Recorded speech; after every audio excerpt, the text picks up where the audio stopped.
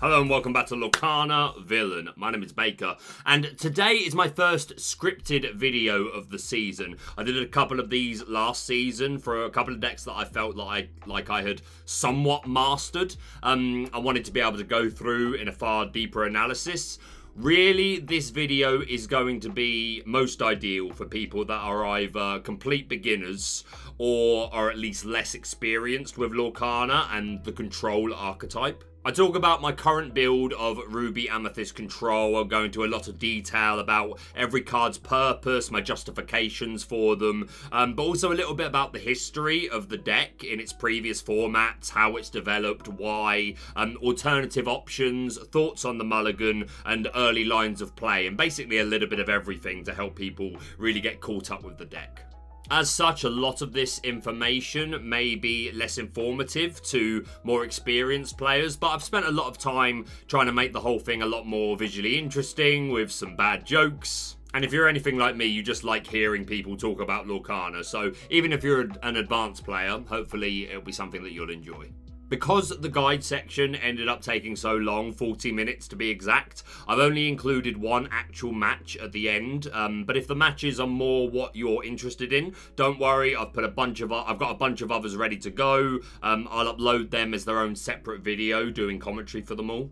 That being said, there's a lot to discuss, so let's take a look at Control.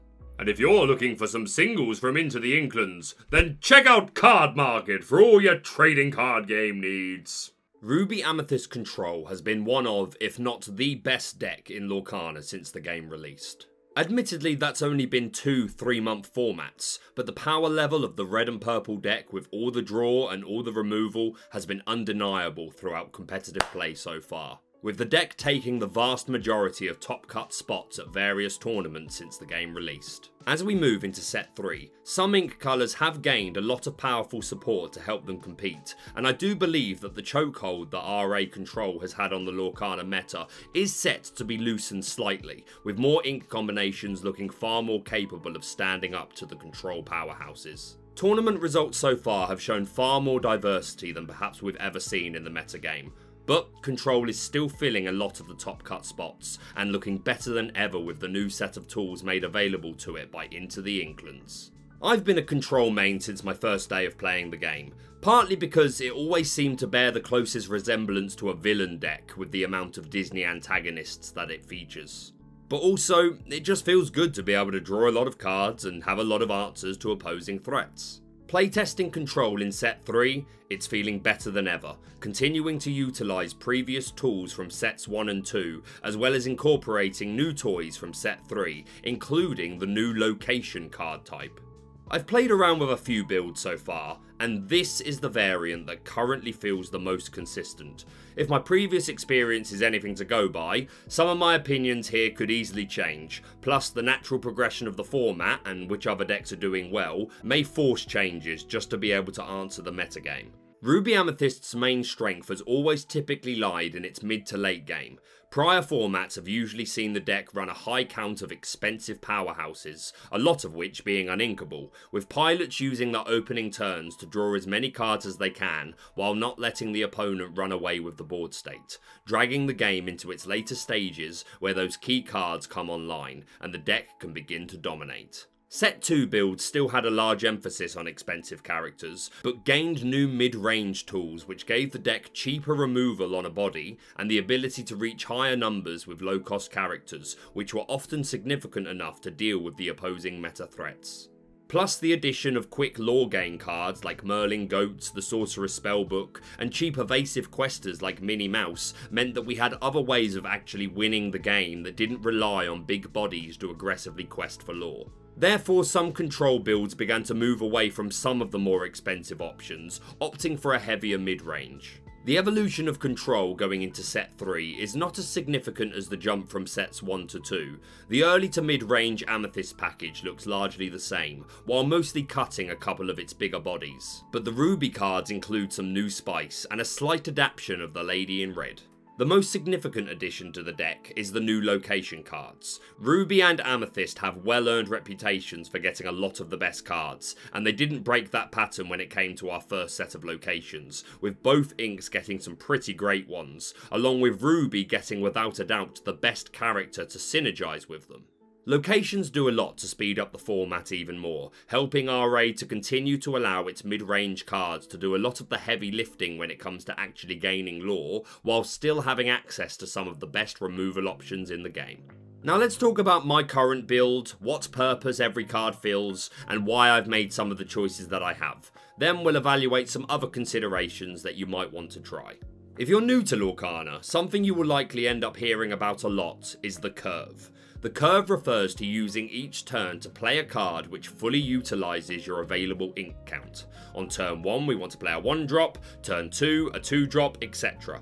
Failing to do this against an opponent who does play their curve can often result in your opponent running away with lore and the board state as they outvalue your plays. Therefore, we usually want to make sure we are playing a card or cards every turn that fully utilises our ink pool and make sure that we can always have on-board characters that can check our opponent's plays. There are moments where you may not do this, especially later in the game if you need to preserve resources and play around opposing board clear, but by and large, the first few turns of the game, we want to curve out the best we can, while allowing room to adapt if the board state calls for it. For 1-drops, we are playing 3 Olaf and 4 of the new Rafiki. Set 2 brought some strong low-cost cards to the game which caused 2 ping damage to opposing characters. Therefore, RA control decks began using characters with a 1-3 stat line as their 1-drop to make sure they weren't always so easily removed. This was important as the 1-drop acts not only as an early check to opposing aggro characters, but sets us up for our bounce related cards from turns 2 and 3, which we will get to. But setting up for these bounce cards is important, so we still want that stat line open to us to ensure that our 1-drop survives, especially when facing steel decks. But Rafiki, being a 1-drop who can hit for 3, is too good for us to pass up in the current meta. Steel's Captain Hook has been a staple of most steel decks since set 1, because 3 is a very significant number to hit in the early to mid game. It will check a lot of characters in the first few turns. Plus, locations are really good, so having more characters, especially cheap ones, that can hit bigger numbers is important. Oh, and they might fancy dropping by the Queen's Castle.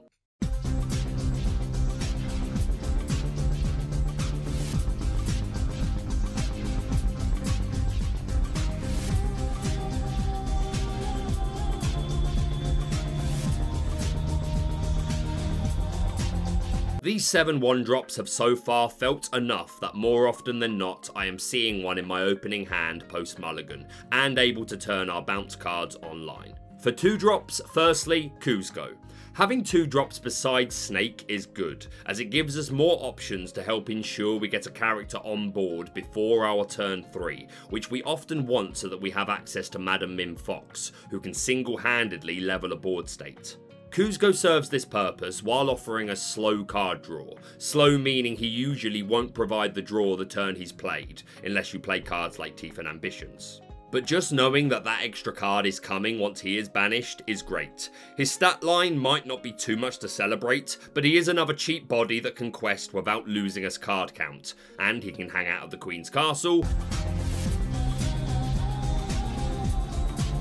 and he can help us push a little more into opposing board clears without being quite so punished. Next we have our first uninkable, Pinocchio. Any uninkable card we play really does need to be that good and serve an important enough purpose to warrant its inclusion. Exerting opposing characters in itself is a great ability, and one we would love to utilise so that our hard hitters can quickly utilise threats. Floodborn Elsa can do this and more, which made her a staple of the first 2 formats, but obviously she is expensive. Chapter 1 also gave us a much cheaper 3-cost Elsa, who could provide the exert ability, but had to wait a full turn before doing so. That one whole turn, unfortunately, often made her far too slow, meaning she saw little play in set 1 format, and 0 play in competitive events for set 2, despite the fact that most people were playing a Floodborn Elsa who could use this as a shift target.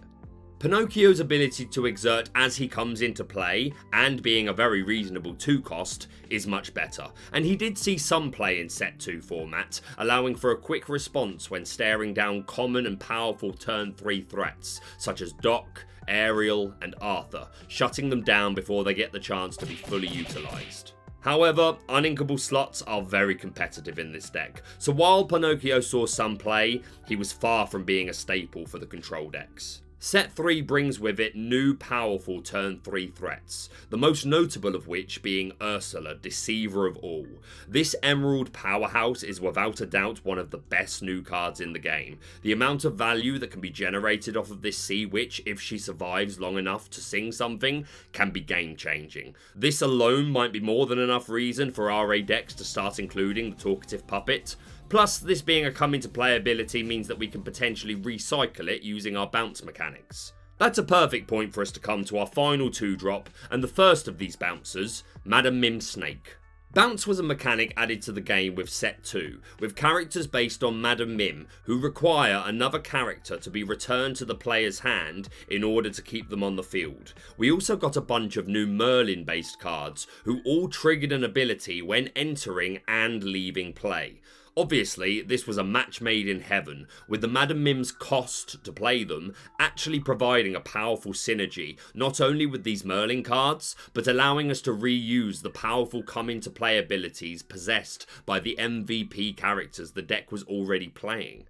Madam Mim Snake is the first of our bouncers, with her 3/3 stat line providing a good check to a lot of opposing early characters, while keeping her out of range of the pre-mentioned common songs that deal 2 damage. In many situations, she is our preferred turn 3 play, letting us hold off the board while we ink up to more powerful cards that will enable us to go more on the offensive. Plus, she is a more reliable line when you're on the draw, facing down Ursula, Deceiver of All, as you want a character that can hit for 3 already on the board the turn they play Ursula, so that you can use your turn 3 to play Pinocchio and immediately remove her. Rafiki can hit for the 3 we need to achieve this, which is another reason he's a good addition to the deck, but when facing Steel, they are far more likely to be able to play an action dealing the 2 damage needed to remove him before he can challenge, so against those decks, Snake is likely your preference. Moving on to our 3-drops, it makes sense to start with our other bouncer, Madam Mim Fox, easily one of Amethyst's best cards. The bounce cost, as we have established, is anything from easily attainable to highly beneficial, and hitting for 4 on a 3-cost character with Rush is simply stupid at times. And I'd love to meet whoever looked at this concept in the design phase and said, oh yeah, this can be inkable. They sound fun. Fox is one of our best early options to control the board. 4 strength is enough to deal with a great deal of early threats, and anyone facing Amethyst should always exert with caution when going into the opponent's turn 3. The rush ability is also more important than ever due to big bulky locations that need to be removed as soon as possible, and 4 is a good contribution to the maths needed to do so. Next, the first of our Merlin cards who benefits from entering and leaving play, we have Merlin Crab. Crab was a popular inclusion in control decks since set 2 for a couple of reasons. Firstly, as the deck would often run 6 to 8 1-drops with a 1/3 stat line, you could miss the Fox by turn 3, but still achieve the same stat line by dropping a Crab and turning your Snowman or your Classy Mouse into a 4/3 beat stick, with the 3 willpower meaning you would often survive the challenge and stick around the board. It was also just good to be able to boost yourself to hit bigger numbers in the mid to late game, as Steel and Sapphire decks gained access to the resist keyword, with Cinderella Stout-Hearted and Cogsworth being particularly hard to overcome through challenges. Plus, in the mirror match, you were likely facing down a number of Ursulas, with the 2/8 stat line being incredibly hard to break through. Yes, as a control deck, we usually had access to hard removal for these threats, but some control decks were playing far less targeted removal and leaning more into cards like Lady Tremaine, who could be played around. So having more options to be able to just hit bigger numbers and remove threats through challenges was appreciated. Perhaps the most specific useful interaction for Merlin Crab has been working with Stylish Surfer Mini to destroy Stylish Surfer Mini. Minnie was a dominating force in set 2 control decks. The 3 willpower keeps her out of range of a lot of the ping cards we have mentioned. Questing for 2 is really good, and having evasive allowed her to just sit there and generate so much lore before your opponent was forced to use more expensive cards just to remove her, because basically no decks were playing evasives, especially the mirror. This did eventually evolve to control decks playing things like Fidget or Peter Pan Shadow to be able to answer Minnie. Sapphire decks began playing Cruella, and even Steel decks, who already have access to the most ping damage, including Smash, which costs 3 and deals 3, they still often played Jafar to be able to hit for evasive, because even if your Minnie does get removed with Smash or Strength for a Raging Fire, we're usually okay with it. That's one less ping card they have for our more significant characters, and if she just got one quest out of it, that was usually enough value. So yeah, Minnie was pretty great, and if your Minnie was facing down an exerted one, you could play Crab to boost your own to become a 4-3 evasive and take out the opposing one. Now this deck may not be playing Minnie, which we'll talk about later, but Crab still feels so important to be able to let more of our early to mid-range characters hit that bit harder, and especially when needing to quickly remove big locations before they give our opponent too much value. Plus, he can always just chill at the Queen's Castle.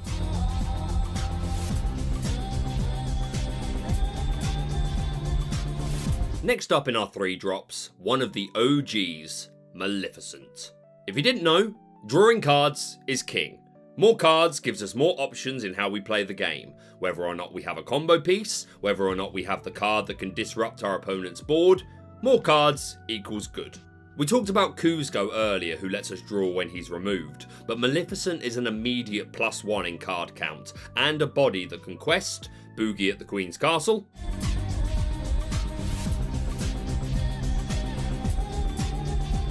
or even be returned to our hand with Snake or Fox to reuse her come into play ability and draw another card. Plus, being a 3 cost means that on our turn 4, we can have her sing our next 3 cost card and our first song, I got friends on the other side.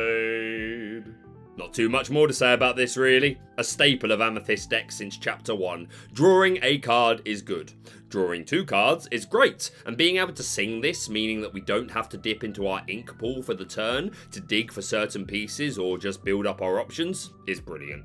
Our last 3 cost, except locations, but we'll look at those last, is one of my favourite additions to the deck, our singular item, Maui's Fishhook. It makes the most sense to talk about this in conjunction with our 5 cost Maui cards, so let's do that first. Since chapter 1, Maui has been another of the game's most powerful cards. Rush is so important for helping to immediately remove threats and level boards, and Maui having a 6-5 stat line is full on bonkers. He hits hard enough to take out a large percentage of the meta, and the 5 willpower means quite often he survives the hit and remains on board to put even more work or demand opposing removal. The introduction of locations makes him more important than ever before, taking some out in one hit, or providing a good chunk of the damage needed to take out bulkier ones like McDuck Manor. Our Fishhook lets us use its secondary shapeshift ability for free if we have Maui on board, so there are a lot of situations where you're able to simply exert the hook to gain its effect without making an additional ink cost. But it's worth saying that I've had plenty of board states with Fishhook without Maui, and paying its 2 ink cost was perfectly reasonable for the effect I was getting. Now the effect itself, giving a +3 strength is great. We talked about the benefits of doing so when we discussed Merlin Crab. Big strong characters equals good, and if you're able to put down Maui with Fishhook already on board, then you can make him hit for 9, which will deal with nearly every single character in the game and every single location, including McDuck Manor. The other ability to provide evasive is one of the reasons I have decided to cut Minnie from my lists. There are other reasons, which we'll get to later, but it gives us a great response to her on the draw. As long as we get Snake or Rafiki down on turns 1 or 2, if they quest their Minnie turn 4, we can use our turn 4 to pay 2 for the hook to give evasive to our Snake and immediately take her out.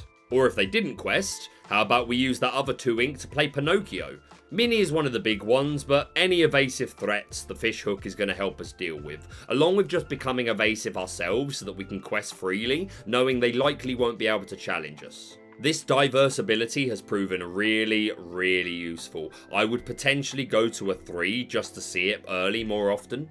But whenever we look at items, we need to consider how much item removal is being played.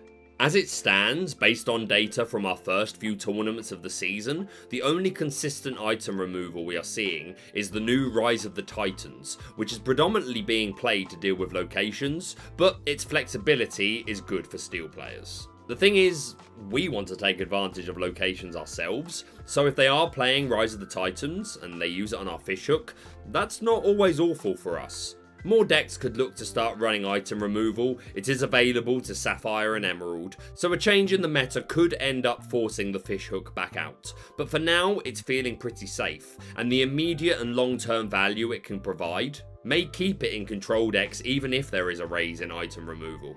Moving on to our 4 costs, we have our other 2 Merlin cards that benefit from entering and leaving play, synergizing really well with our Madam Mim bounce cards. First of all, Merlin Goat. An absolute menace on the meta since his release. Giving us a +1 lore bump just for putting him down is nice. Getting another when he leaves the board is great. The option to continue to bounce him back to your hand and keep playing him and gaining lore with every bounce is game breaking. The 4-3 stat line is also not insignificant. 4 is a nice chunk of damage to hit for into a lot of characters and locations. Goat is a card that can close really tight games. You could be at 18 to 18 on your final turn before your opponent is about to quest for game, and just being able to draw a goat, play him, and then do 1 bounce to steal the game doesn't feel fair at times. Always be aware of how much of a lore jump you can get from Goat, and if that's enough to put you far enough ahead that your onboard characters can race to game before your opponent. Also, don't always feel committed to getting the Goat down. He is quite often an early ink target for me, and sometimes you want to have enough ink to be able to play him and immediately bounce him back to keep him safe, but he is rarely our preferred turn 4 play. That role is usually filled by Merlin Rabbit, the card draw machine. We have established that drawing 1 card is good. Doing so every time Rabbit enters and leaves play can generate so much value that you just start to steamroll your opponent. The fact that Rabbits will draw you a card even if they are banished is good for all the reasons we highlighted with Kuzco, letting you pressure the board more without being quite so punished if your board is wiped. That being said, while you can quest fairly freely with Rabbits without being too punished in card count if he's removed, you still want to be careful. Preferably, we want to loop these Rabbits as much as we possibly can throughout the entire game, especially in the later stages when we're making bigger plays as we may be using multiple cards from our hand in a turn, but we want to be replacing those resources as much as we can along the way. The goal of Lorcana really is to outvalue your opponent, so if you can continue to answer your opponent's big plays, or just make big plays yourself, but keep your pool of cards healthy while your opponent's is depleted, you should outvalue them in the long run. Always look to remove opposing Rabbits when you can and take that card draw engine away from them.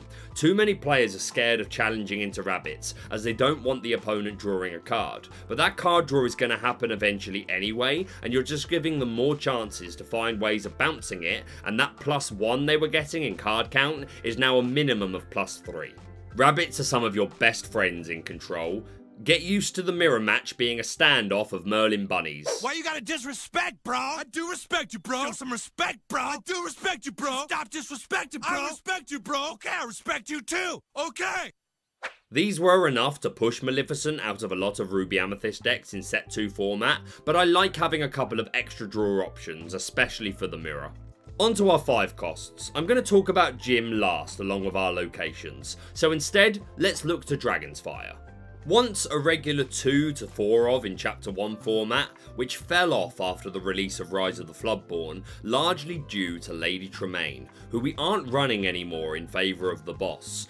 But she can't deal with everything, so Dragon's Fire is really nice targeted removal, which bar anything with ward, will always be able to deal with the exact threat on the board that you want gone. Now Madame Medusa herself. As I mentioned, Lady Tremaine became a common 2 to 4 of in most set 2 control decks, as her ability built into a body with a 3-4 stat line and questing for 2 was very strong. Obviously the trade-off with Tremaine is that her ability allows the opponent to choose which character is banished. Now this does get around Ward, which was pretty cool, but in a lot of cases it made Lady Tremaine fairly easy to play around, as you would only need to play a cheap character alongside your more important one to have that be the character you choose to remove. Despite this, she still saw a lot of play, and I do think is still a good card, but the introduction of Madame Medusa, at least in my mind, and currently echoed by the results we've had so far, completely outshines the Imperious Queen.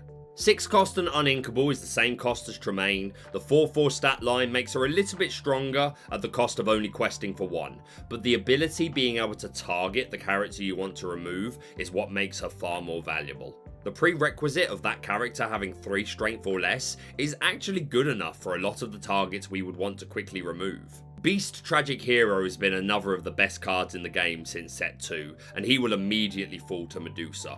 And if you're on the play, you can do so before they even get a single piece of advantage from him. There are so many other viable targets for Medusa to take out which make her a lot more valuable than Lady Tremaine in my opinion. Some control decks are already playing 4, I think 3 is probably more reasonable, especially as you can bounce her to recycle the ability if you need to, but so far just 2 has usually been enough for me, especially as I'm also running the 2 Dragon's Fires to be able to deal with bigger characters that Medusa can't, and I'm really trying to watch the uninkables. Next up, we've talked a lot about the best cards in the game. Well, here is one that I think can be argued is the best card in the game, and certainly the one that's had the most impact on top cuts through events so far. Be Prepared is our big red button. It's our standards and practices check. If we see something we don't like, cancelled. Be Prepared is a great comeback card, allowing your opponent to run away with the board state just to wipe them all in one play. In any game involving Ruby, both players should be constantly aware of the approaching turn 7 when Be Prepared comes online, and always need to respect it. It punishes overextension, and even allows us to make a couple of risky plays and still be prepared our way back into contention. Set 3 has given Emerald and Amber powerful ways to help prevent our Be Prepared, meaning we should always be throwing it back into our deck on the mulligan if we can against those inks. Although you should probably throw it back in your mulligan against any ink, to be honest. But these cards are great and will certainly help keep control a little more in check going forward. But we have so much draw that it's perfectly reasonable to draw back into it later, perhaps off of a Sung Friends on the other side on turn 7 so we can still immediately play it. Nonetheless, be careful with your Be Prepared when facing Amber and Emerald decks, as their best pilots will wait until their turn 6 to play their discard, trying to catch you out right before you have access to it. Next up, another OG Maleficent, this time in the form of a monstrous dragon.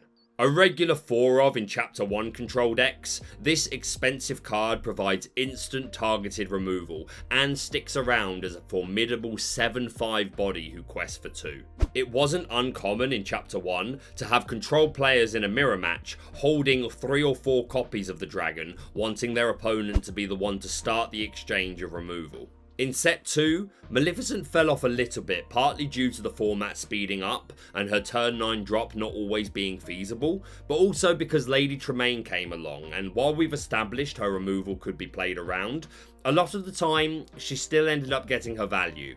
Plus, a larger emphasis was placed on the 7-cost Ursula, so not all control players felt the need for Maleficent as well, but she would still pop up as a 2 to 3 of, as she's still a powerful card, and not to mention, she's something else that can be bounced and reused. At first, I must admit, I thought set 3 had sped the format up even more, to the point where Maleficent Dragon would fall off completely, but I was wrong. Most control players moving from Tremaine to Medusa means that the dragon is safe from one of the main removal cards control is commonly playing, meaning Be Prepared will likely be required to remove it outside of challenging.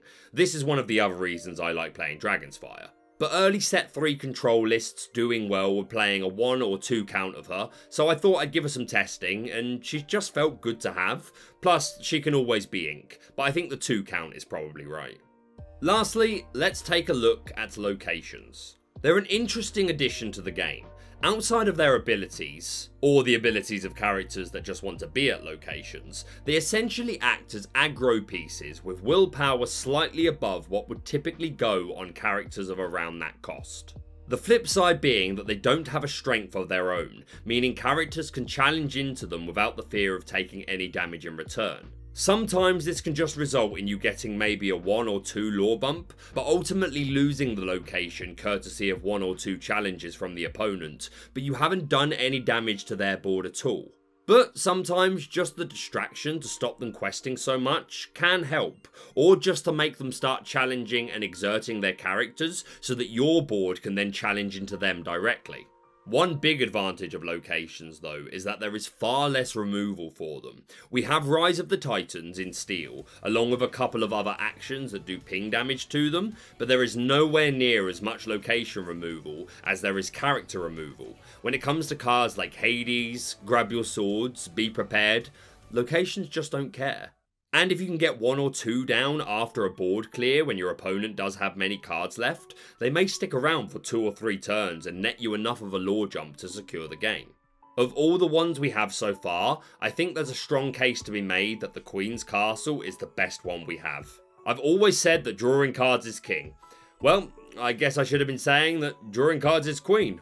This 4-cost inkable location has 7 willpower, keeping it out of range of a single Maui, unless he has his fishhook. 2 passive lore gain is a great bonus, and the ability to draw an extra card at the start of your turn for every character attending the castle is absolutely bonkers. This card alone is one of the reasons so many decks are now prioritizing big beat stick characters or ways to make characters stronger, along with high counts of rush and our limited location removal. Because if the opponent can get down a Queen's Castle and move just 1 or 2 characters there, the advantage that that's going to net may just decide the game there and then. When the castle goes down and characters visit, that castle has to go ASAP. That being the case, we know we need to be careful with our own copies and use them wisely. Sometimes we may just need to use it as bait to slow our opponent down or tempt them into exerting, but really we want to hold off until we've seen our opponent use some of their most common location removal, such as Maui or Along Came Zeus. We want to whittle down their resources, clear their board, and then be able to slam this down, move a couple of cheap characters there, and hope our opponent doesn't have the answer. Because if they don't, we cooking.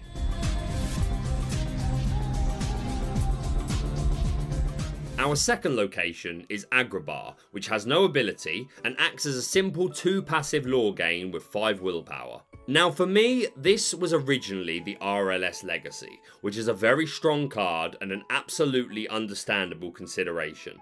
It's expensive to move to, unless you already have a character there, in which case the cost of 1 is quite reasonable to give all your characters evasive. Also the 8 willpower is quite a big body which won't be easy to get through at all. But ultimately, my decision to cut the Legacy was down to firstly a desire to play less uninkables while prioritising other ones, but also because I decided to move to a lower count of Jim. Jim is a 5-cost inkable who can rush any of our locations into play as soon as you play him. He also immediately moves to that location, making him a great partner for the RLS Legacy, so you'll immediately be able to move other characters there for only 1 ink. My testing with Jim has been diverse. Half the time I really like him and half the time I feel like he's really overrated, at least for now. To fully utilise him, you're immediately playing 2 cards down from your hand, which can be a thing of little consequence if you've built up a nice big hand, but if resources are limited, it can feel like a very all-in play, especially if you're making that play into a board that already has opposing characters ready and waiting to just banish your location. Plus, even playing into an empty board, you always have to be wary of the Maui plus fishhook, or plus crab, or plus fox play. And yes, that still leaves Jim Hawkins, who is a 4/4, 2 lore character, which is fine. Don't get me wrong, in situations where you deplete your opponent's resources and clear their board before slamming down Jim and the Queen's Castle and moving another 1 or 2 characters there and then they can't answer it, that feels great. But you could have just played the Queen's Castle and achieved basically the same thing, just 1 less Jim, which could maybe just be a different low-cost character if you've got an ink pool of maybe 8 and above in the late game. Overall, I still like Jim, but the 2 count for me has been more than enough, and I could end up moving to cut him completely. That being the case, the 4 Queen's Castle would be fine on its own, but I like having the extra location target if I am playing Jim. Plus, Agrabah can cheat you a nice 2 to 4 lore if you pick the right moment to play it, or even just bait out the fast removal so that you're then safer to play the more important Queen's Castle. So yeah, I'm enjoying Agrabah. And that is my list. I have no doubt that within weeks or even days of releasing this video, my thoughts may have changed on some things, plus just the natural development of the meta and what's being played will always cause adaptation. But as it stands, I'm really enjoying this build. I must admit, Set 2 had me kind of longing for the days of Chapter 1. I'm probably the minority, but Chapter 1 Ruby Amethyst Mirror Match was my absolute favourite time to play the game. It felt so chess-like and I always had a lot of fun playing or watching those games. Set 2 brought a lot of fun stuff, but the RA Mirror didn't feel as interesting to me. So far with Set 3, I'm getting some of that same enjoyment I had in Chapter 1. I really like the addition of locations, we got some good upgrades, and other decks gain tools that we need to be more wary of, giving us something else to consider when piloting Control. Now let's talk about some considerations. I already talked about her a bunch, so let's start with Mini Stylish Surfer.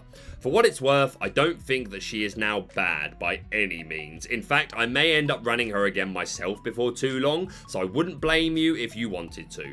Yes, she can be removed quickly, but that was the case last format too, and she still put in a lot of work. I think the addition of Madame Medusa does hurt her a bit, and the fact that cards like Ursula have prompted so many decks to run ways of efficiently dealing with key 3-drop characters as soon as they go down also doesn't help.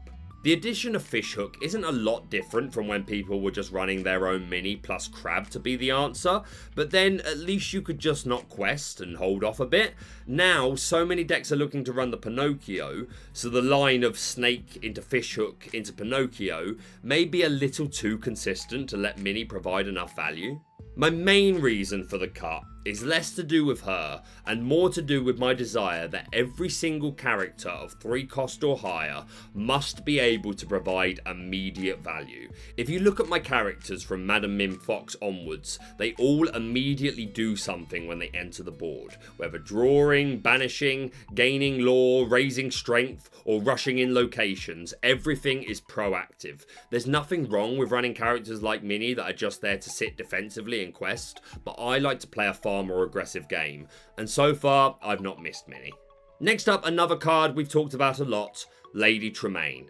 As I established, I just think that Medusa outclasses her as the meta currently stand, but that's not to say that sometimes you do wish the Medusa was Tremaine. There's definitely an argument to running both, and if you don't like the Dragon's Fires, then I would for sure go with a 1 or 2 count of Tremaine, as she's still a very strong card. RLS Legacy, like I said, is more to do with our balance of uninkables and the fact I've moved away from the higher count of Jim. But if you do like the 4 Jim, then I think that does warrant a 1 or 2 of the Legacy. Yzma is a fantastic diverse card, being able to either remove an imposing threat or just bounce one of our characters back to the deck for a 2-card draw. I'm a big fan of Yzma and there's a good chance she replaces Jim for me down the line. Maybe you'd like to go that way too. Another reason to potentially run Yzma is because of Mufasa, which was a strong deck in Set 2 and I think gets a lot stronger in Set 2, and in my experience Ruby Amber Mufasa has a pretty decent control matchup, so Yzma definitely helps that. The Sorcerer's Spellbook is another high consideration, especially while not many decks are running much item removal. The extra passive lore gain can help you stay ahead in the race, plus just putting Spellbook down puts the game on a timer that your opponent must now respect, especially if they don't have access to item removal, making Spellbook good in the mirror match for breaking stalemates and pressuring your opponent to start making plays. Last Ditch Effort is a pretty cute tech that does a similar job to our Pinocchio. In fact, against turn 3 drops such as Ursula, Last Ditch Effort can be a little bit better, as you don't need to hit the snake and can instead give +3 to any of your smaller characters along with exerting and take them out that way. Overall, I think Pinocchio is better, as you can reuse him with your bounce stuff, and he's a body that can quest and boogie at the castle. But Last Ditch Effort certainly has its appeal. Teeth and Ambitions is Ruby's only access to ping damage, and synergised particularly well in Set 2 decks, which were only playing 1-drops that had a 1-3 stat line. Now that we've moved to more of those 1-drops only having 2 willpower, that alone makes Teeth feel less useful. It's great for aggro, but we're running Pinocchios, which can help us in that matchup, along with a respectable count of 1 and 2 drops in general. From turn 3 we have Fox, and from there, aggro shouldn't be too hard to keep in check, especially once you know you're playing it. Teeth has some other uses, especially if you decide to play Prince Eric, but since we aren't, and as our 1-drops look how they do, and again, Pinocchio is pretty good, Teeth and Ambitions has not felt very needed to me. Prince Eric was hailed as one of the best new cards and a sure addition to Control. Eric is good, and if you do decide to play Teeth and Ambitions, then I definitely think he's warranted as a 2 count. Mostly it comes down to him being uninkable, and despite the ability being pretty good, 4 often seems too expensive for how slow he usually is. He's okay, and definitely something I find annoying to face in certain board states, but overall I think we have far better ways of removing targets, and Pinocchio gives us ways to do it through challenging from turn 2, so that feels better to me. When it comes to the mulligan, like we mentioned earlier, you want to think about your curve. What are you playing on the first 3 turns of the game? This can be influenced if you know what inks and cards your opponent is playing, as that will alert you to the cards you might want to hold on to. The only uninkable I would sometimes keep in my opening hand would be Pinocchio, if I feel I need him. Besides that, you could potentially hold Rabbit if the rest of your hand already provides a good curve plus ink options, because getting our draw engine going early is important, but don't prioritise holding him or anything else over trying to find your 1 and 2 drops. Against Emerald, you should always throw songs away. Against Amber, I would throw back any non-character card, unless you're planning to immediately use it for ink.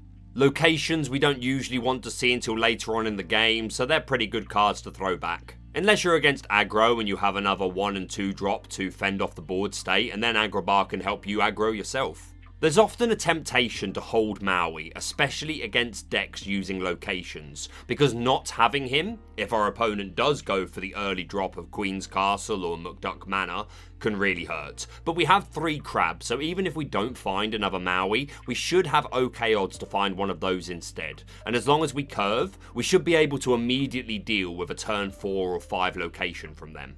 Fishhook is sometimes good to hold against Ruby Amethyst, especially if they have revealed that they're playing Mini, but any of these tips should always be ignored when you're opening hand and the matchup calls for it.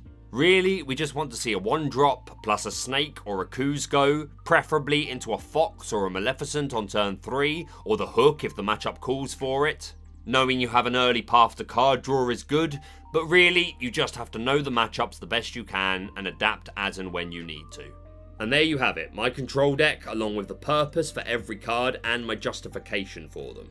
This started off as just a few bullet points about control to keep me on track when I went over the deck, and it's turned into a 16-page script on a complete guide to control.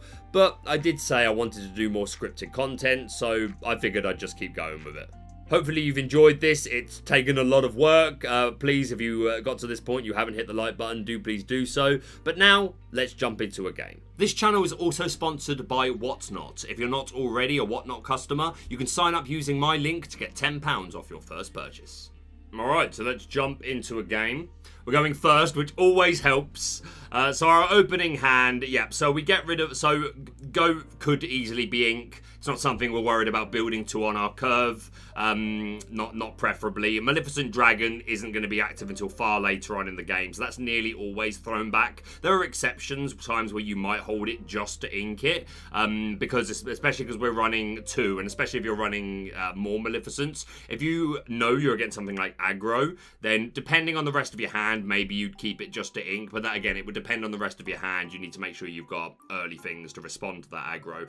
Medusa's uninkable and not going to be online for a while. Jim Hawkins, we've discussed, we don't want to see him until much later. Rabbit, there's an argument that we could have kept that, but we've got our Rafiki, we've got our 1-drop, we've got our 2-drop. This is pretty nice, so I'd like to be able to look for a 3-drop potentially, and yeah, just see what else we can get. So I could have kept the Rabbit. That would have been quite understandable.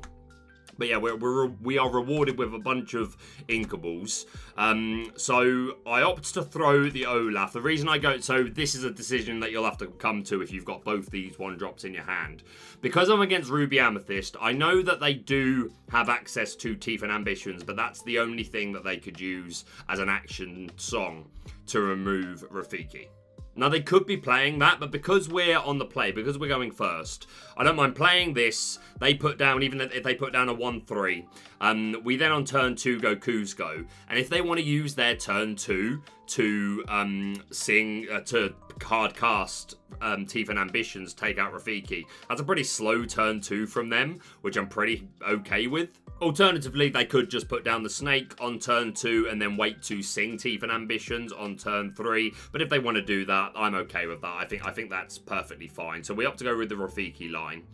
They ink an Olaf and throw down a mini of their own. So I've still got to be aware that, as I just highlighted, that Teeth and Ambitions play is on the board. We throw away the castle. Again, you don't be worried about throwing these. We're running 4 of them. We don't want to see them until later in the game anyway. And if I am putting one of my current 4 cost cards down on turn 4, it's probably more likely to be the GOAT at this point in time. But yeah, we throw away the castle for now, get down that Kuzco, just start to extend our board. I do consider questing, but it's not worth it. They ink a goat, throw down a snake, returning the mini to their hand, and pass. We draw a Madame Medusa. Yeah, we do opt to ink the goat. I mean, I'm happy to just hard play and pay for friends on the other side here. We don't have another 3 drop, but this is quite reasonable to me. I'm also happy to quest here with Kuzco. If they want to challenge in, the card's replacing itself and I'm drawing a card, and then Rafiki takes out Snake, and that's a 2-for-1 in terms of on-board characters, but it's Kuzco replaces himself, and Rafiki trading for Snake is quite favourable. So I'm happy with that. They draw, they ink a crab, they throw down Pinocchio to exert my Rafiki, and immediately take him out, taking no damage because he has 0 strength. He's just a challenger 3. They throw down Mini with their final bit of ink and pass over to us. We draw a fox. We ink it immediately, throw down this rabbit, where it's in a mirror match, well, against any deck we want to draw, but in the mirror match, they have access to it as well, so we want to start building our resources as quick as we can. We draw into a Be Prepared for Later, quest with the Kuzco, and pass. They ink a goat, throw down a Merlin rabbit to draw a card. They quest up with their snake and with their mini. They choose not to go into the Kuzco, which I do think is a mistake. I know it's letting me draw a card, but this is a body that's going to sit there and it's going to quest more. They don't know if I'm running Teeth and Ambition, so it might be something easy to sing and then put the self-damage on. And yeah, just they should be trying to swarm the board, really, in my opinion. I can't see their hand, and I don't know their thought trail, but I'm pleased to see that they chose not to challenge in. They opt just to quest up. What they want me to be the one to be doing the challenging, but still, I personally would have got rid of the Kuzco. We go into the mini with our rabbit, doing 2 chip damage. We bounce the rabbit back to our hand with the fox, which allows us to draw an additional card. We then finish off the mini with the Kuzco, which is a trade and bought in. No, it's not even a trade. I survive it because I've got 2 willpower. So take her out for free, and then the fox goes into the snake, which is a fine trade. I mean, fox is more valuable than snake, but it's fine. I got a lot of value at that turn, and it gets it off the board. So that's it for me. They throw me a well played. Thank you very much. We ink a fox. They throw down Maleficent to draw themselves a card. So they sing friends on the other side with the rabbit to draw some more. They ink the Teeth and Ambition, so they are playing it.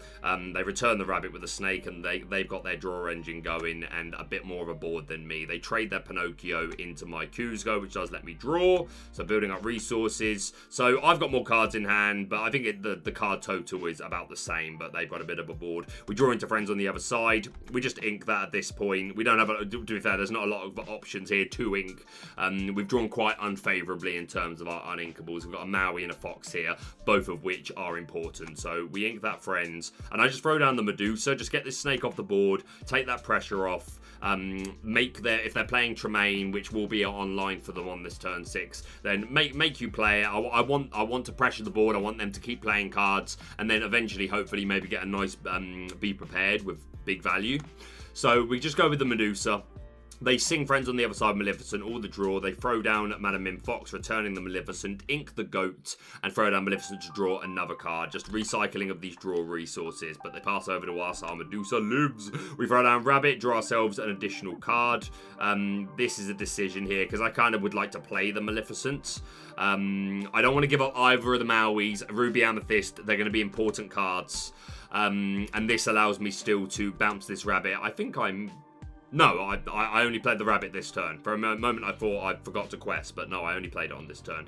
We quest up with Medusa. Again, if they want to trade with their fox, then I'm perfectly fine with that. They draw, they throw down the Queen's Castle. They do make that trade into the boss. They throw down Mini.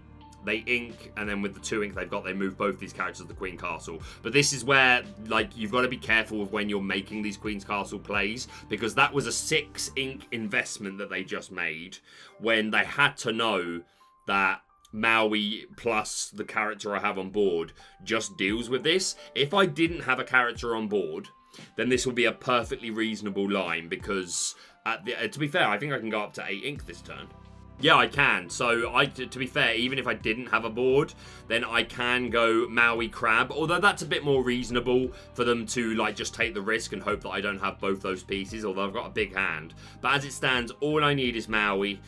Or just another fox. So, I think just having this fox on the board, or just a crab. Like, literally, there are so many options I have to be able to instantly remove this Queen's Castle. So, again, I don't know their hand, so I don't know how many options they had. Maybe they didn't have any and they just had to take this plunge. But this would be a situation where this is not the best time to be playing the Queen's Castle, because I've got really good odds to be able to deal with it. So, we do have the Maui. We double in. I do choose to ink. I still, yeah, like, again, it feels bad because I would like to just play more of these cards that are going to draw me cards. But I do want to get up to Maleficent, and I've got a rabbit in my hand, so it's we make peace with it. They throw down a Maui, go into our fox wisely, and they choose not to quest. Which, like, I know I would just take them out straight away. I suppose their thought trail is, well, I have to go into your Maui, and then they can quest freely. So, yeah, it's fair. I think I put the exclamation point up here just to signify there's a few lines I could have taken here. In fact, yeah, I don't know if this was the best one. Yeah, I went for a Queen's Castle play. Yeah, I don't think that was the... Yeah, I think that's why I've put that exclamation point up, because I don't think that's the best... As I just highlighted, not the best Queen's Castle play from them. To be fair, I'm not sure that was the best Queen's Castle play from me, because I'm going to take out this Maui. But all they need is another one, or I think I might have just been wanting to pressure them into building the board state into a be prepared. But yeah, I'm not sure this was necessarily the best choice from me going with the Queen's Castle play here. I probably should have just gone with the rabbit. So yeah, fair game, boss. If I'm going to criticize feels like the wrong word because I can't see their hand. But if I'm going to talk about why I think theirs might have been a mistake, let's talk about mine as well. They have to throw down a rabbit, draw a card. They do challenge in with the Maleficent and the Mini, but they do not have the Maui, but they have the fox. So that, yeah, that's another line that they can quite reasonably achieve to be able to take it out, bouncing their rabbit back to their hand. So yeah, definitely not the best one from me. They pass though. We draw into a be prepared. We opt just to throw down the rabbit. This is not a good value be prepared as it stands. And I'm able to find myself a snake, bounce this rabbit back to my hand.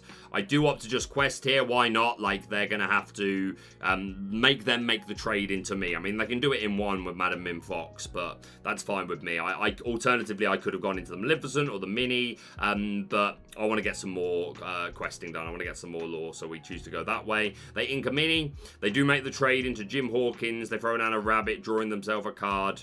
They throw down a Queen's Castle, and they've only got 1 ink, so they send Merlin Rabbit there. Another situation where, like, this Maui really important. Crab wouldn't have been enough, and I don't even have it. So yeah, you got to be really careful with your Mauis, and we do opt to go into the Queen's Castle. No way I want them. I'm gonna let them start getting draw value from that. We ink. We're able to throw down rabbit and pass. They throw down Medusa, who takes out our rabbit wisely, I think. We draw into another snake. They extend some more, throwing down the fox. They trade. It's a 2-for-1, but they managed to get the Maui off the board. But that took up a lot of their resources, and I've still got a snake here, and they've only got 2 lore total sitting on the board from their characters. So I'm quite happy with that little transaction that went down. We throw down a rabbit, just keep drawing, return the rabbit, just keep drawing. We find ourselves a couple of crabs now. We ink one of them, get ourselves up to 10. We've got a nice big hand. Why not?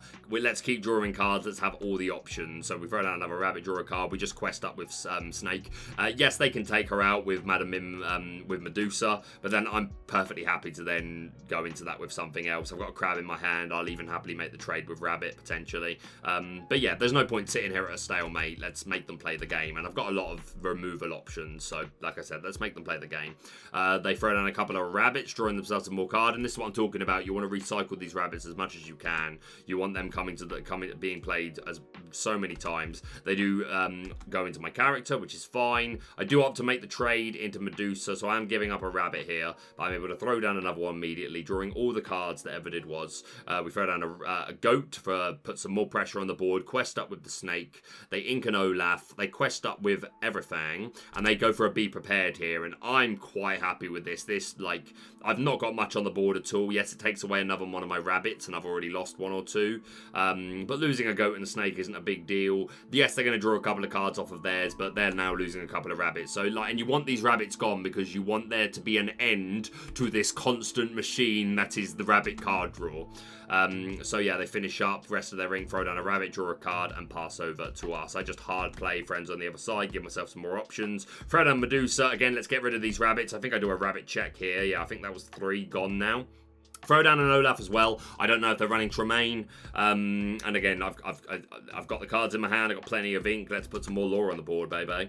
They throw down a rabbit, which I think is their last one. Yeah, it's their last. So three gone. And I think that's 2 Maui's gone. And they just inked another one. They extend here with Stylish Surfer, Mini, Kuzco, and they throw down the fish hook. Again, I don't need to be prepared this board. The only thing that scares me is the Mini until I find my own fish hook. So we just Dragon's Fire that. We exert the rabbit. Let's get that off the field. So now that's all their rabbits gone. So their draw engine is now gone. Don't get me wrong, they have other things that can draw cards. But while there are rabbits and things to bounce, it will seem never-ending. And they are forced to go with the Be Prepared after me dealing with that board. They finish off by throwing down a Kuzco, ink a Mini up to 13, throw down a Goat to nearly equalise. But then my Queen's Castle has stuck on the board. Yeah, that's why they had to do the panic button, because I had cards that were going to let me draw. No, I didn't. I just went back and rewatched that. No, but I still had like a bit of board presence, and again, I was already going up to 12 lore from this castle, and then that would have been some more questing, so they need to just slow me down. So yeah, the Queen's Castle managed to get me a nice lore bump. I do opt to just be prepared here, get these guys off the board, because they've got hardly any resources going on. Yeah, I'm half defending this Be Prepared. That did shock me just a moment to see that. I was like, oh, okay. But what else could I have really done? I could have gone Maleficent, but I don't want to start that trade. As far as I'm aware, they're probably running them as well.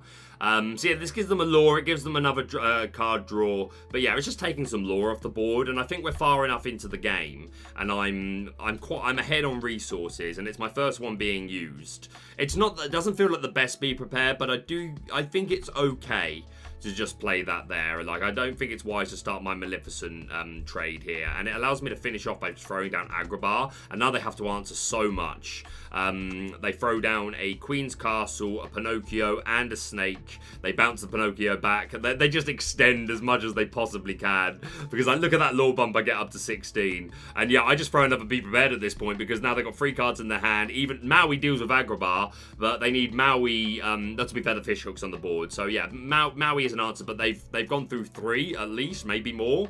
I may have actually even confirmed that that was their last Maui. They throw me the well play, because I can't. They can't deal with both of these locations. Throw down a crab just to put it at the Queen's Castle in case they do have Maui. Although I wouldn't draw anyway, because they would definitely take out the Queen's Castle. But yeah, they extend as much as they can. Pinocchio, they throw down the Madame Medusa as well. We boost this Pinocchio up. The last card in their hand is Medusa, and we take the dub. So yeah, just out-resourced them in the end. Again, like, it's hard to tell without seeing their hand, just like what options they had at different points that may have made it go a different way. But yeah, game felt good. I missed my fish hook, but Agrabah putting in some work, and we did get some use out of Queen's Castle, even if it wasn't actually drawing. So we go into game 2. throw away all these pieces. Yeah, again, sometimes it's tempting to keep the Maui against Ruby Amethyst when you know they're playing Queen's Castles, but they shouldn't be playing them turn 4 really, because like as long as you've curved well, you just need a crab normally in combination with a couple of onboard characters to be able to deal with it, especially because Fox, like you could also Fox. So yeah, like you throw it away in favor of finding things you need. And to be fair, we have found some good, like we've got our Rafiki, we've got 2 2-drops. I keep them both depending, because like I can make the decision based on what they do, which way I want to go. But I also need ink. I don't want to ink Maui. I don't want to ink the Maleficent, even though I don't think I saw any from them, but they could easily have them. And like Maleficent's good to have in this match, because the matches tend to go long, depending on like spellbook counts and things like that. Anyway, they go first, they ink a mini, and they throw down a mini. We opt to, yeah, we just get rid of one of these Kuzcos because we drew another. Throw down the Rafiki. Again, I know they're running the Teeth and Ambitions, but I'm probably bouncing it with my snake this turn. Throw away the Queen's Castle, don't need that right now. And I don't want to give up any of the other inkables in my hand. Yeah, I do opt to take this route. So yeah, I am risking Teeth and Ambitions here. But that's quite a passive turn, really, I would say. Well, no, it's not an awful turn. Yeah, I do risk the Teeth and Ambitions here, because they could... Yeah, they sing it with Kuzco, they put the damage probably on Mini, take out my Rafiki, and then they're still free to play Snake or Fox. But I mean, it's fine. Like, I've got a Kuzco on the board. I'm playing Maleficent next turn, or the Snake if I need to. You could argue it's a risky line when they're running Teeth and Ambitions, but nonetheless, they quest with the Mini, ink a crab, bounce that Mini back with the Fox, and they do not have said Teeth. We draw into a second Maui. I do ink one. Never feels great, but play the hand you've got. We throw down Maleficent to get ourselves some card draw. I'm happy to quest here. If they want to go in with Fox, then fine by me. I'm then probably happy to make the trade with Maleficent or Rafiki, and I'm drawing another card anyway. But again, they let me keep it 2 games in a row where they've just wanting to be really passive. They don't want me to remove their Fox, and they might want it there. Like they might have just drawn into a Friends on the other side, although they could sing it with Rabbit next turn. But they choose to play passively and just let me get away with a free quest. So I do another one with Maleficent here. I bounce it back with the Snake, mostly because I want to ink it. I don't want to ink another Maui. And like, it makes more sense than inking the Snake, I think.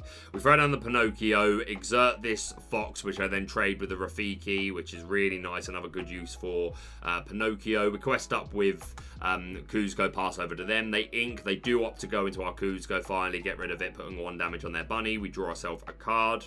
They throw down the Queen's Castle and use their last ink to put Kuzco there. But again, I'm going into turn 5. And I've got onboard characters, so I don't think the best Queen's Castle. We throw away Jim, always throw him away unless, like, it's really situational. I'm already really close to thinking he should probably just be 2 Yzma, to be honest. But yeah, we double into the Queen's Castle, take that out, and then we go into the Rabbit, take that out, and we survive the hit. They draw a card, but that's fine. Card count is pretty even, but we've got more of a board. They throw down a Rabbit, draw themselves a card. They go into our Pinocchio with their Kuzco, ink a Teeth and Ambitions to play a Teeth and Ambitions, which they sing for the hard way, onto their Rabbit, putting 2 damage on the Snake and taking them out, and pass over to us. I'm so happy to see it. Well, I was just hoping for an inkable, to be honest, but I'm like, okay, Rabbit to an inkable is also fine. We find another Maui though, and I really don't want to ink another Maui. I really don't want to ink another Maui, so I do opt to pass without inking, which is risky, but I have Dragon's Fire in my hand. I have Maui as a response card. I even have one on the board. If I draw another inkable next turn, I've got Madame Medusa online, so it doesn't feel great, but we do it. They quest with Rabbit, throw down the Fox, return it, draw themselves a card, make the trade into Maui, ink the Mini Mouse, down goes the Rabbit, drawing. We find ourselves another Rabbit, which we throw down. I'm begging for an inkable. We find a Be Prepared. So I quest with the Rabbit, and once again, I opt to not ink. That's how much respect I'm putting on the name of Maui. Because again, like, I have the Dragon's Fire if I really need it. Even if I draw another uninkable next turn, if I really need to, I can ink the Maui and play the Medusa. I've got 2 Rabbits on board. They're not likely to be playing Be Prepared at this moment in time. So it feels really bad, but I do it. I do it. They sing friends on the other side with a bunny, ink a crab, throw down the snake to return the rabbit, drawing. This is half an RA mirror match. More rabbits, more snakes, more bounces. We draw into a crab. I'm happy for the Inkable. I've never been so happy to see a crab in my life. Never, ever, ever. And we do just extend here. Let's get this snake off the board. Let's maybe pressure a be prepared, which doesn't feel great because, again, I lose the rabbits and I really want to be recycling them. But I don't have any recycle, so I need to start doing something. So we do indeed end up baiting the be prepared after they quest with their snake. But we get a double draw, finding ourselves a goat and a friends. They ink a Maui, which I don't agree with, especially when I'm only at 6 ink. They can absolutely afford to miss a turn. And Maui's so important, but fair. We sing for friends on the other side the hard way. Ink that Merlin goat. It's not as it's a Merlin goat's a finisher or like a pressure card when you're in stalemates, but never be afraid to ink them over like drawing cards that draw and cards that can challenge quickly like Fox and Maui. So we've run on the rabbit, just drawing. What, bruh? What's the respect, bro? They throw down a rabbit of their own. What a surprise. They ink a Maleficent. Down goes the Medusa, who takes out our bunny. We draw another card.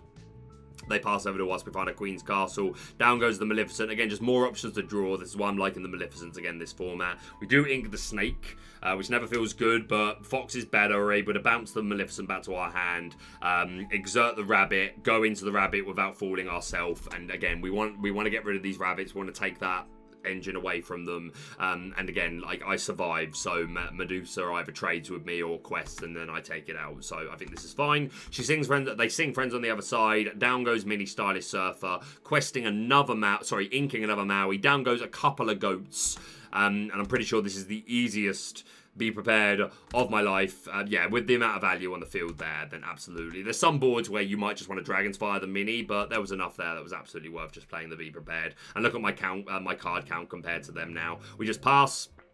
They throw down a Maui for reasons. Pass over to us. We draw a card. We throw down a rabbit. Ferdinand Maleficent, all the draw. Again, I'm happy not to ink. I just value all these cards, and like I can play. I've got stuff to play the game. I don't need to be higher right now unless I want to play Maleficent, and if I do, then I've got ink in my hand to do so when I'm ready.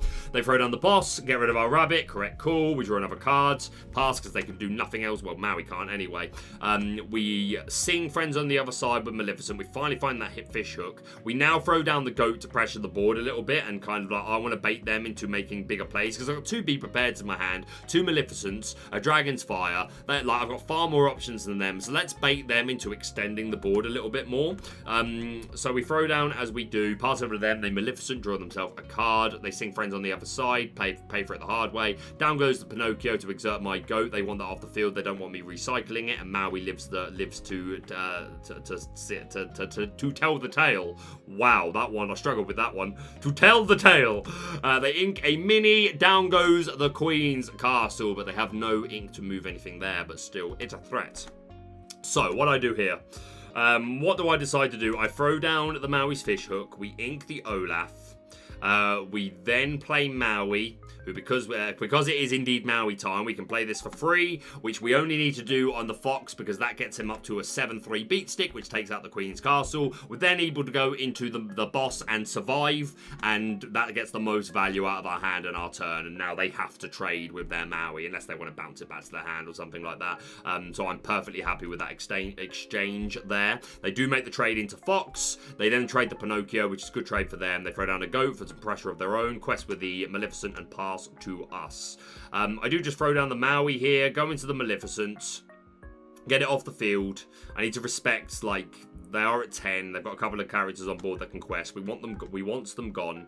We ink up. We play down the Queen's Castle. We give evasive, and we move Maui to the Queen's Castle. So they still absolutely have outs to this, but they've inked 2 of their Mauis. They can just go challenge with Goat and then play Fox. But that's fine. Then my Maui lives, and I'm pretty okay with that. It was quite a passive turn, but I don't have a lot of options in my hand really, other than the Agrabah. And they opt to just surrender. I don't know why. I don't know what their hand was, but yeah, like just the deck pretty much dominating there and us constantly in high card count. But yeah, that's pretty much everything. This video is already massively overrun. Again, if you're someone that really mostly wants the gameplay, within a couple of days of this video coming out, there'll be another video which will be 4 or 5 games of Ruby Amethyst with commentary to them all. But I started writing the script for this, and I just wanted to go with it. But hopefully you've enjoyed it. Thank you so much for watching. If you're brand new to the channel, please subscribe for all things Lorcana. Hit the like button to show your support, and we'll see you soon.